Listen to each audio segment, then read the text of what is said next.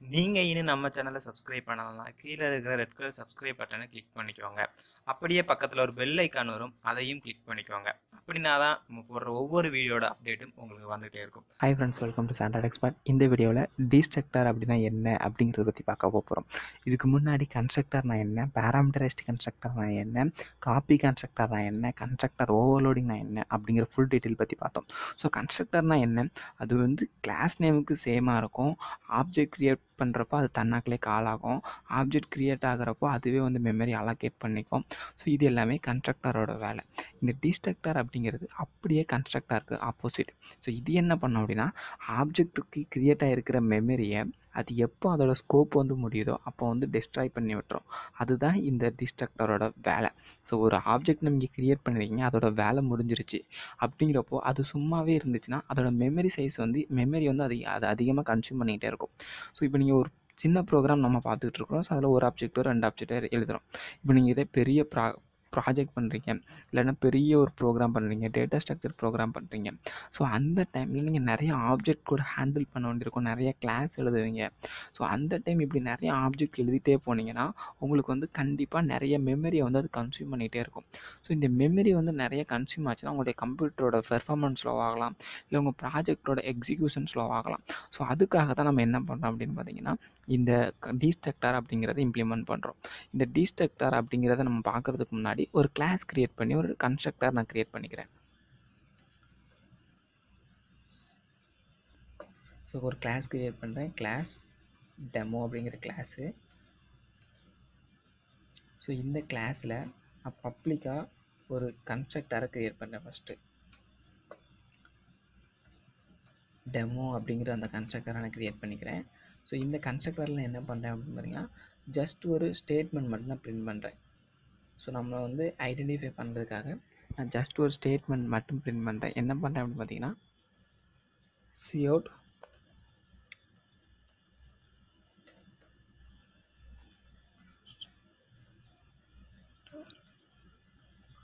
So constructor called அப்படிங்கிற ஒரு ஸ்டேட்மெண்ட்டை மட்டும் நான் வந்து கால் பண்ணுறேன். கால் பண்ணிவிட்டு அடுத்து வந்து டிஸ்ட்ரக்டர் க்ரியேட் பண்ண போகிறோம். ஸோ இந்த டிஸ்ட்ரக்டர் எப்படி க்ரியேட் பண்ணுவோம் அப்படின்னு பார்த்தீங்கன்னா, இந்த டிஸ்ட்ரக்டர் அப்படிங்கிறது சேமஸ் நம்மளுடைய கன்ஸ்ட்ரக்டர் நேம் தான். கன்ஸ்ட்ரக்டர் நேம் எப்படி இருக்குதோ அதே போல் தான் இருக்கும். ஏன்னா இந்த டிஸ்ட்ரக்டர் நம்ம கிளாஸை டிபெண்ட் பண்ணி தான் க்ரியேட் பண்ண போகிறோம். ஸோ நம்மளுடைய கிளாஸ் நேமும் இந்த டிஸ்ட்ரக்டர் நேமும் நமக்கு வந்து கண்டிப்பாக சேமாக தான் இருக்கும். ஆனால் ஒரே ஒரு சின்ன வித்தியாசம் மட்டும் வரும். என்ன அப்படின்னு பார்த்தீங்கன்னா, இந்த டிஸ்ட்ரக்டரில் அந்த டிஸ்ட்ரக்டருக்கு முன்னாடி வந்து ஒரு டைல்டு சிம்பிள் மட்டும் நம்ம ஆட் பண்ணுவோம். ஸோ டைல்டு சிம்பிள், அதுக்கப்புறம் டெமோ. ஸோ இதுதான் நம்ம வந்து டிஸ்ட்ரக்டரோட டிக்ளரேஷன். ஸோ இப்போ நம்ம வந்து ஒரு டிஸ்ட்ரக்டரை டிக்ளேர் பண்ணிட்டோம். ஸோ இப்படி நம்ம ஒரு இதை டிஃபைன் பண்ணாலே நமக்கு வந்து மெமரியை வந்து அது வந்து ஃப்ரீ பண்ணி விட்டுரும். பட் நம்ம வந்து ஐடென்டிஃபை பண்ணிக்கணும் அப்படிங்கிறதுக்காக நான் என்ன பண்ணுறேன்னா, இதில் ஒரு cout போட்டு ஒரு லைனை பிரிண்ட் பண்ணுறேன். அது எக்ஸிக்யூட் ஆகுது அப்படிங்கிறது நமக்கு தெரியறதுக்காக cout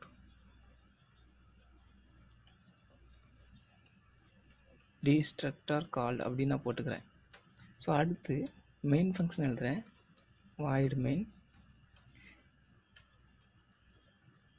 ஸோ இந்த மெயின் ஃபங்க்ஷனில் ஃபஸ்ட்டு வந்து clr scr அப்படிங்கிறத போட்டுக்கிறேன். அடுத்து நான் என்ன பண்ணுறேன் அப்படின்னு பார்த்தீங்கன்னா, ஒரு ஆப்ஜெக்ட் வந்து க்ரியேட் பண்ணுறேன். டெமோ டி அப்படிங்கிற ஒரு ஆப்ஜெக்ட் க்ரியேட் பண்ணிவிட்டு கெட் ch அப்படிங்கிறதையும் நான் போட்டுக்கிறேன்.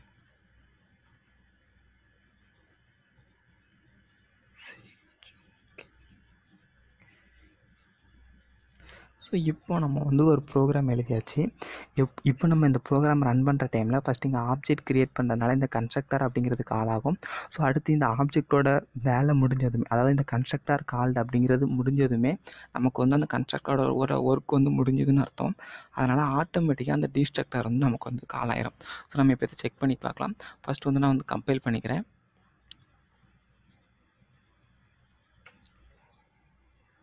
Okay, compile ton. அடுத்து ரன் பண்ணுறேன். ஸோ பார்த்திங்கன்னா இப்போ வந்து கன்ஸ்ட்ரக்டர் கால்டு அப்படிங்கிற அவுட்புட் வந்து நம்மளுக்கு வந்திருக்கு. ஸோ இப்போ ஒரு சில பேர்த்துக்கு டவுட் வரலாம், நம்ம வந்து டிஸ்ட்ரக்டர் கால்டு அப்படிங்கிற ஒரு ஸ்டேட்மெண்ட் தானே பிரிண்ட் பண்ணோம், ஆனால் அது இங்கே பிரிண்ட் ஆகலையே ஏன் அப்படிங்கிற ஒரு டவுட் வரலாம்.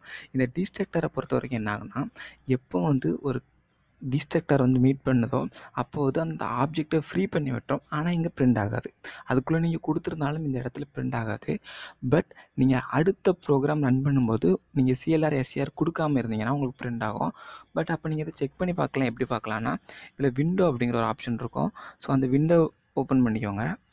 அந்த விண்டோவில் யூசர் ஸ்க்ரீன் அப்படிங்கிற ஒரு ஆப்ஷன் இருக்கும்.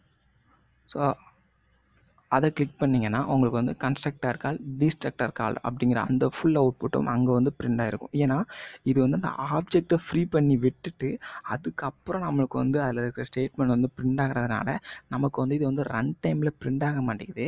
ஏன்னா ரன் டைமில் வந்து அந்த ஆப்ஜெக்டை அது வந்து ஃப்ரீ பண்ண முடியாது.